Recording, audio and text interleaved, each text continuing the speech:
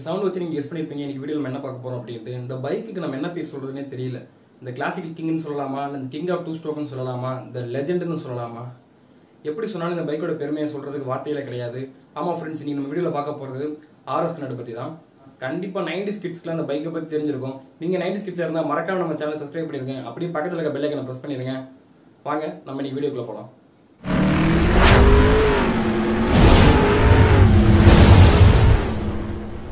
இன்னைக்கு நம்ம இந்த வீடியோல என்ன பார்க்க போறோம் அப்படின்னா, ஆர்எஸ் கண்டக்டரோட ஸ்டோரி, அதாவது Yamaha ஆர்எஸ் கண்டக்டர் இருக்குல்ல, அந்த பைக்கோட ஸ்டோரியை பத்தி நம்ம சிம்பிளா பார்க்க போறோம். Yamaha மோட்டார் கம்பெனி நம்ம இந்தியன் கம்பெனியான எஸ்கார்ட்ஸ் கூட சேர்ந்து 1985 நவம்பர் மாசம் ஆர்எஸ் கண்டக்டர் பைக்கை வந்து லான்ச் பண்றாங்க. இந்த பைக்கோட ஸ்பெசிபிகேஷன்ஸ் பாத்தீங்கன்னா 98 cc 2 ஸ்ட்ரோக் ஏர் கூல்டு சிங்கிள் சிலிண்டர் இன்ஜின். இதோட பவர்னு பாத்தீங்கன்னா 11 break horse power 8100 ஆர்பிஎம்லயும் 7.5 Newton metre dark 6100 RPM produce பண்ணுது. இந்த பைக்கோட சஸ்பென்ஷன் சிஸ்டம் என்னன்னு பாத்தீங்கன்னா நார்மல் டெலஸ்கோபிக் ஃபோக் சஸ்பென்ஷன் தான். ரியர்ல வந்து ஸ்பிரிங்களோட சஸ்பென்ஷன். தென் பிரேக் என்னன்னு பாத்தீங்கன்னா ரெண்டுமே ட்ரம் பிரேக் தான். வீலோட சைஸ் வந்து 18 இன்ச் ஸ்போக் வீல் கொடுத்திருந்தாங்க. அப்புறம் இந்த பைக்கோட மைலேஜ்னு பாத்தீங்கன்னா 35 to 40 கிலோ இருக்கும். இப்போ வந்து நம்ம ஆர்எஸ் பைக்கோட ஸ்டோரிக்குள்ள போலாம். ராஜ்டூட்டோட ஃபெயிலியருக்கு அப்புறம் Yamaha கொடுத்த கம்பேக்னு சொல்லலாம் ஆர்எஸ் 100. ஏன்னா அந்த டைம்ல இந்தியன் பைக் மார்க்கெட்டை சுசுகி பிடிச்சிருந்தாங்க.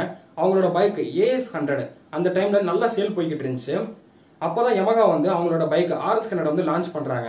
அந்த AS 100 பைக்கு காம்படிஷனுக்காகவும் விட்ட மார்க்கெட்டை இந்தியாவில் பிடிக்கிறதுக்காகவும் Yamaha கொண்டு வந்த பைக் தான் ஆர்எஸ் 100. நவம்பர் 1985 Yamaha வந்து அவங்களோட பைக்கான ஆர்எஸ் 100 இந்தியாவில் லான்ச் பண்றாங்க. Yamaha வந்து லான்ச் பண்றப்ப 100cc பைக்லயே ரொம்ப பவர்ஃபுல்லான பைக்கை வந்து Yamaha லான்ச் பண்ணியிருந்தாங்க. ஏன்னா இந்தியாவில் இருந்த மற்ற 100cc பைக்கோட Yamaha ஆர்எஸ் 100 பைக்கோட பவர் வந்து ரொம்ப அதிகம்.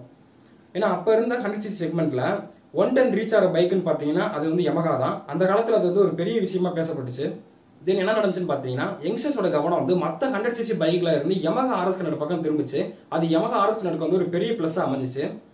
முக்கிய காரணம் இந்த பைக்கோட பவரும் இந்த பைக்கோட லுக்கும் தான். ஏன்னா இந்த பைக் வந்து வர்றப்பயே குரோம் பினிஷ்ல வருது. அந்த குரோம் பினிஷ் வந்து பாக்குறதுக்கு வந்து ரொம்ப அட்ராக்ட் இருந்தனால யங்ஸ்டர்ஸ் வந்து பைக் வந்து ஈஸியா கவர்ச்சுன்னே சொல்லலாம்.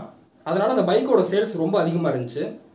தென் மற்ற பைக்கை கம்பேர் பண்றப்ப Yamaha ஆர்எஸ் 100 வந்து மற்ற பைக்கோட வெயிட்லெஸ்ஸா தெரிஞ்சுச்சு. தென் என்ன நடந்துச்சுன்னு பாத்தீங்கன்னா, ரேசர்ஸ் மத்தியில இந்த பைக் வந்து ரொம்ப பாப்புலர் ஆச்சு. டிராக் ரேஸ்க்கு வந்து இந்த பைக்கை வந்து ப்ரிஃபர் பண்ண ஆரம்பிச்சாங்க.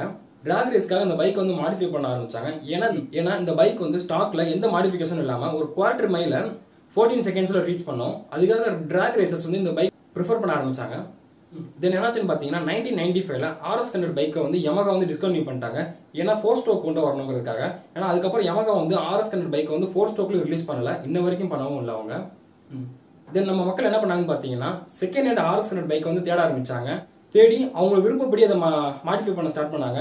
பைக் இன்ஜினை tune பண்றதாகட்டும், alloy wheels பொறுத்துறதாகட்டும், disc brake மாத்துறதாகட்டும், colour ஸ்கீமை சேஞ்ச் பண்றதாகட்டும், இப்படி அவங்களுக்கு பிடிச்சதை பண்ண ஆரம்பிச்சாங்க ஆர்எஸ் 100 பைக்ல. இப்போ வரைக்கும் ஆர்எஸ் 100 தேடல் குறையவே இல்லைன்னு சொல்லலாம். என்னதான் ஆர்எஸ் 100 பைக் வந்து 30 வருஷத்துக்கு மேல ஆனாலும் இன்ன வரைக்கும் அந்த பைக்குக்கான ஃபேன் பேஸ் குறையவே இல்லைன்னு சொல்லலாம். வேற எந்த பைக்குனாலையும் அந்த ஃபேன் பேஸ் அடிச்சுக்கவும் முடியாது. ஆர்எஸ் 100 வந்து வெறும் பைக் மட்டும் கிடையாது, அது வந்து ஒரு நினைவுகள். 90s கிட்ஸ்க்கு கண்டிப்பா தெரியும். அவங்க ரோட்ல உட்கார்ந்து இருக்கப்ப ஒரு ஆர்எஸ் 100 பைக்கை பாக்குறப்ப அவங்களுக்கு ஏற்பட்ட சந்தோஷம் இன்ன வரைக்கும் வேற எந்த பைக்னாலையும் கொடுக்க முடியாது. மீண்டும் ஒரு புதிய வீடியோவில் உங்களை சந்திக்கிறேன். அதுவரை உங்களுடன் விடைபெறுகிறேன். Budget biker.